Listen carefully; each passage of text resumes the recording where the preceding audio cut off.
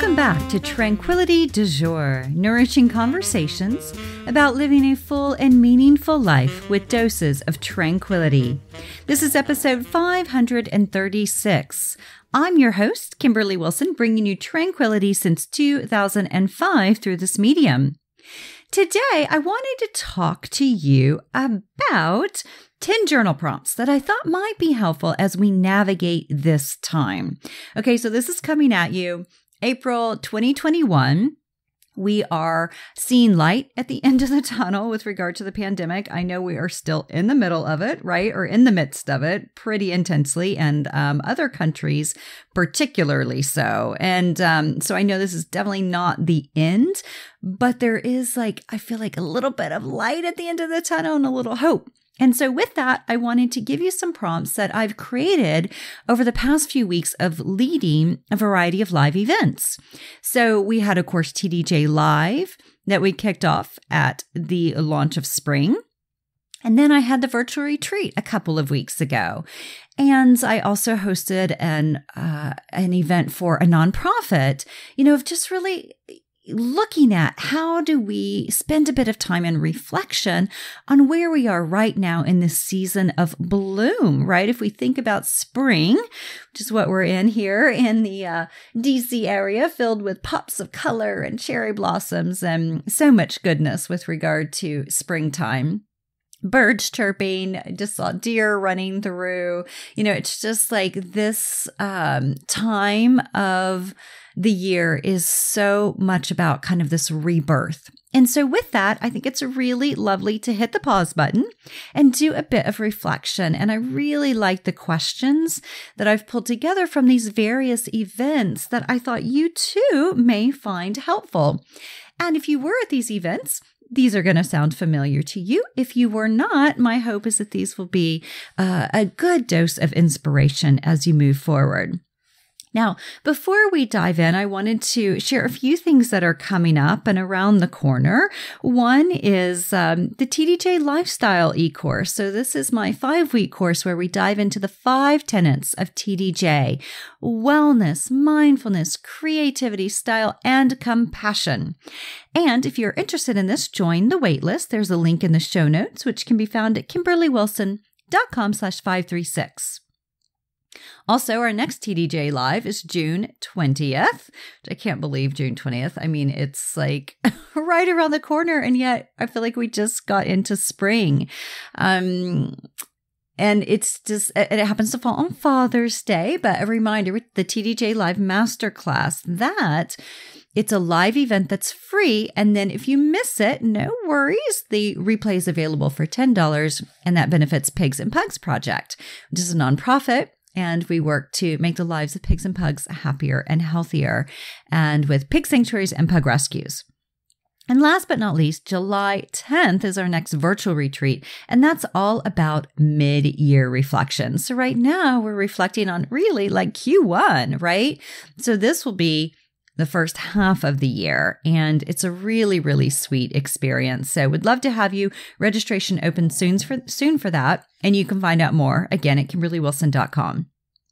All right, so what are the 10 prompts that my hope is will help get you kind of in the spirit of spring, and also thinking about, a sense really of spring cleaning and making space and tuning in and finding clarity and a bit of self-awareness. This stuff is not easy because I feel like to hit the pause button and really kind of check in with ourselves, A, it's vulnerable. B, it's time consuming, right? Because we can go on autopilot and do. And so to actually take the step back and look can be challenging. So I just want to acknowledge that and encourage you to be gentle with yourself as you do some exploration. I also encourage you to grab a pen and paper or markers or, a sketchbook, whatever it is that might be helpful. And a reminder that you can find these prompts in case you miss anything or you want to go back, again, at kimberlywilson.com/536. All right, so my first question for you is, what is my spring intention? So what is it that you would like to see happen in spring? So you could think of by June 20th, right? So it might be that I want to slow down, or I want to have a vegetable with every meal, or I want to reach back out to so-and-so, right? So what is an intention that you have for spring? Maybe that you want to bloom, that you want to show up fully. What is it? My second question for you is, what are my Q1 highlights, right? So if you look back at January through March, what are your highlights? What are some things that happened? What are some experiences? What are some lessons learned? What are some things you noticed in nature or with your family or with your pets or with your plants that you, or with yourself, right? That you would like to acknowledge and have gratitude for, or just even remember. Number 3, what are my Q2 dreams, right? So as we look at April through June, what are some of your dreams for this time of the year? Is it that you want to return to dance, or that you want to pick up watercolor, or that you want to make sure that you are, changing the sheets once a week? I mean, it can be super duper basic or bigger, right? Or maybe it's planning a trip for the end of the year. What might it be? Q2 dreams. And number 4, what does blooming into spring look or feel like to me? So there's a quote that's credited to Anais Nin that is just one of my favorites. And it says, "And the day came when the risk to remain tight in the bud was more painful than the risk it took to bloom." Right? I just love that. As you think of like playing small, is more painful than the risk it took to play big, to bloom. So for you, what does blooming into spring look or feel like to you? Writing that out, or doing a collage of it, or maybe it's a color, maybe it's a scent, a smell. As I was walking the dogs this weekend, there is a lilac tree or bush, I'm not sure what you would call it. It's a very big bush or a very small tree that is blooming on the corner of S and 19th. Those of you in the DC area, go see it. It's amazing. And it smells so divine. Actually, it is 19th and Swan. My apologies. If you show up at S, you'll be disappointed. So it's one block up. Anyway, it is amazing, right? So to me, like that is a feel of blooming into spring. Number 5, how is my word or theme of the year unfolding? So for instance, mine was creativity, with the hope of really devoting as much time and energy as possible to my memoir compilation, right? I have an amazingly 3/4 rough draft done. Well, I want to have a full rough draft done. And then, of course, being able to go in and tweak. So that has been my theme. And it's one of those things that was just good to remind myself of, to get back into, to make sure I am creating time and space for this. Now, what about you?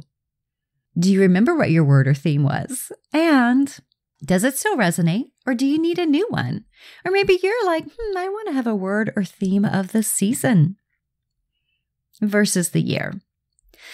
Now, number 6, here's where we're doing a little reflection around the pandemic. So what parts of my pandemic lifestyle do I want to keep as the world reopens?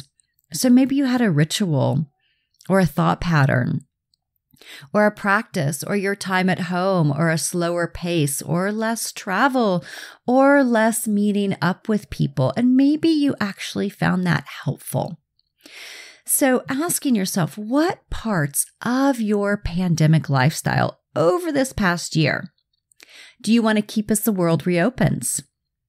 One thing my partner and I were talking about is the fact that we haven't been sick in well over a year, right? Wearing a mask is like amazing. And it's kind of like, I think we'll always wear masks on planes, even when this is all over, or wear masks in, certain public settings. I mean, who knows, right? But just thinking about, and hand sanitizing regularly. So what are some of the things? Also, not filling up my calendar fully. So all these things can be really, really helpful as we look back over this past year. And what is it that's worked? and that we want to keep doing, even when the world reopens. Now, number 7 is the opposite side of this, is what have I missed and what do I look forward to incorporating?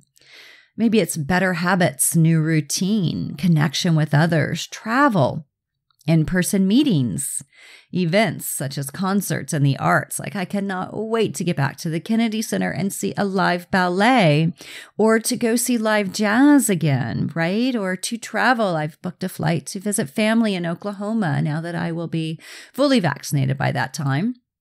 And absolutely delighted to be back on an airplane and be back in Oklahoma. So for you, whenever I mention the idea of better habits, it might be even moving more. I read that the average weight gain during the pandemic is like 29 pounds. And for, I think 10%, it was over 50 pounds, right, during this. If you think about all the stress we've been under, the change in lifestyle, the sedentary lifestyle, right, for many people, not commuting, not leaving the house, not walking in the same way. It's definitely taken a toll on our health. And so for you, what might be some habits or new routines or, time with friends or family that you've missed that you look forward to getting back into your life and incorporating. I've heard some people say, I cannot wait to get back to the gym, which, I think probably beforehand, took gym for granted and really didn't want to go to the gym. And now it's like, I can't wait to go back.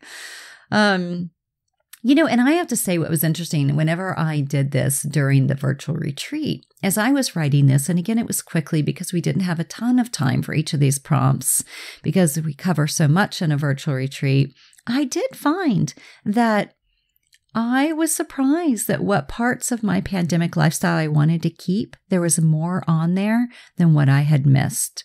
Now, granted, it was a few minutes with each prompt, so maybe if I sat down and thought about it more, it would be different. But that surprised me because I think, it's we're so apt to looking at what's lacking or what's missing and missing that, and of course, making a list of that. And I just found there was more that I actually appreciated about the pause in lifestyle during that time. And granted, it's been incredibly traumatic on multiple levels, from all the racial justice issues, the social justice issues, the deaths, right? I mean, oh my gosh, the lockdowns, the loss of businesses. I mean, there's just so much. And yet it's been this interesting, eye-opening kind of look at what's life like when so much is taken away? What's at the core? All right, number 8, where am I right now? And that's not so much like physical location as it is on the various levels of, say, your seasonal life review. Now, the seasonal life review, for those of you who have been to any of my events, you have done this, or if you have Year of Tranquility, it's on page 21, or if you have the day book, it's on page 55. Now, the seasonal life review, it includes a variety of areas of our lives, and I encourage people to rate them on a scale of 1 to 10. Finances, wellness, home, dreams, creativity, career, relationships, style, self-care, and spirituality. So when I say, where are you right now? That's what I mean. Looking at these areas of your life. It can be those that I just named or other things that may resonate with you, to just notice, where am I in my life right now? Is it working for me? Do I want to make any changes or any shifts? And again, without there being a right or wrong way to be. And then number 9 is, where do I want to be? Right? So maybe describing yourself by the start of summer. So an example would be, today is June 20th. I'm feeling strong. I'm doing yoga and writing in my journal every morning, and I'm filled with energy. I'm eating lots of fruits and veggies and reconnecting with parts of myself that I put on hold during the pandemic. Right? So that's just an example of like, where do I want to be? So if you picture yourself June 20th, or you picture yourself into the year, or you picture yourself a year from now, asking yourself, where do I want to be? And then my last question for you around these prompts is number 10, to bring more balance to my seasonal life review. Again, that's page 21 of Year of Tranquility or 55 of TDJ Daybook.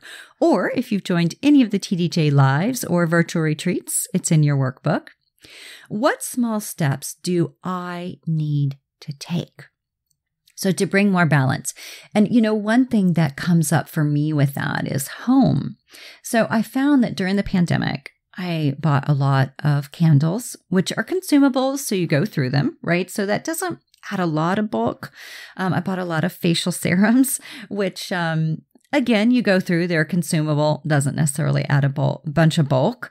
Books, those are consumables. Yes.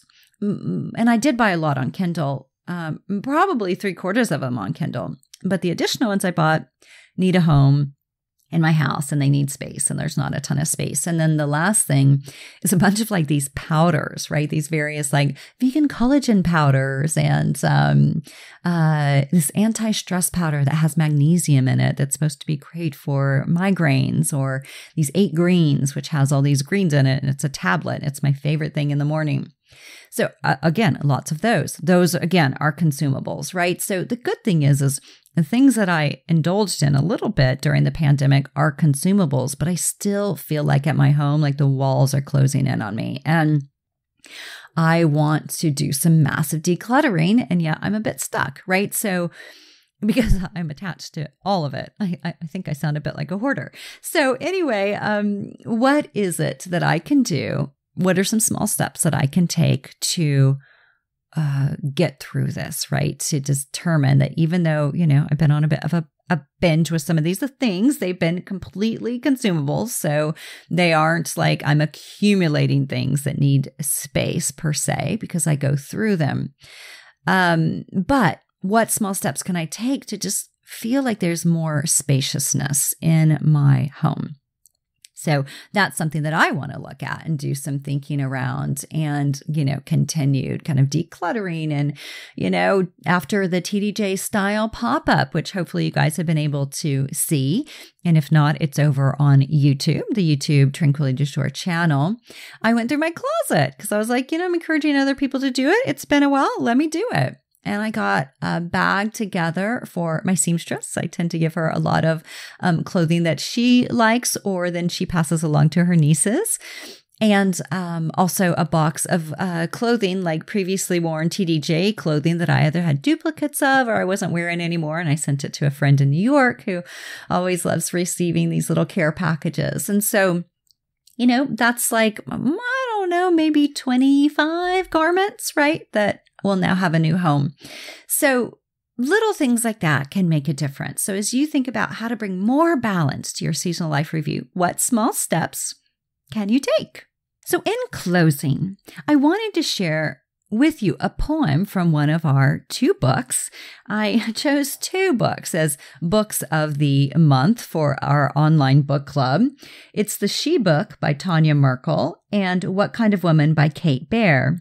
So these are both really thin. Like how many pages are in each of these? Like 130, right? So they're small books and of poetry. And I just thought that they were different, right? Because I haven't chosen poetry before.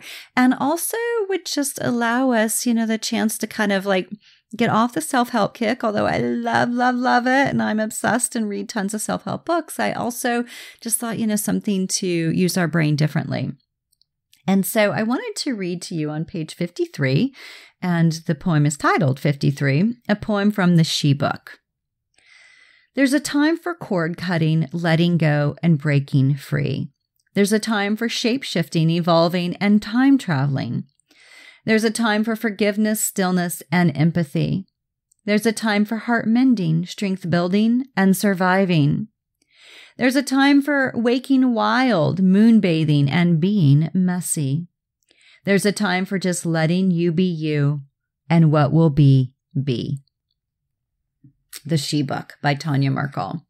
So if you're interested in reading along with us, you can find the pinned post over at the TDJ Tranquility du Jour Insiders Facebook group. There's a link to that in the show notes. I also, of course, have a blog post where I announce the new book at the beginning of every month. So you can find that on the blog. KimberlyWilson.com/blog, and the Insiders Facebook group. And I encourage you to share what comes up for you around these books. What do you like? What doesn't resonate? What doesn't work? What are you taking away from them? And I hope that you find them to be inspiring, because I put a lot of time into which book should I choose? What will people like? What will resonate? What kind of goes along with the season? What's new? Things along those lines. So I hope that it's a fun way for you to read along also. And get those books read, right? Because Goodreads this year, I'm like 48, which is the highest I've ever done. It's usually I strive for 2 books a month, and now I'm pushing for 4. So the good news is these poetry books are thin, ladies. So if you would like to read them, you get 2 added to your reading challenge. And, and they're freaking amazing. No big deal. Receive weekly inbox love through Love Notes. If you haven't yet signed up for those, would love to send you a little dose of love every week. And they include invites, inspiration, and more, and sometimes fun Spotify playlists. There's also a link to browse my 6 books and planner. And if you have a moment to pen a review of any of my books on Amazon or Goodreads, I'd be so, so happy. It means a lot to authors. And also you can find me, of course, on Facebook, Instagram, and YouTube. And finally, if you have a moment to hit the 5-star button, hopefully on your podcast app, hit subscribe and or leave a review. Would be so, so grateful. So as always, thank you for tuning in. I hope you have a wonderful week ahead. Lots of fun podcasts lined up for you over the next few months. And this week, I actually on Friday am interviewing 5 new guests. So lots of good things coming your way this summer and fall. So thanks for being here. And I adore you. And I think you're amazing. And I'd love to hear from you. Drop me a note. hello@KimberlyWilson.com. Thank you and namaste.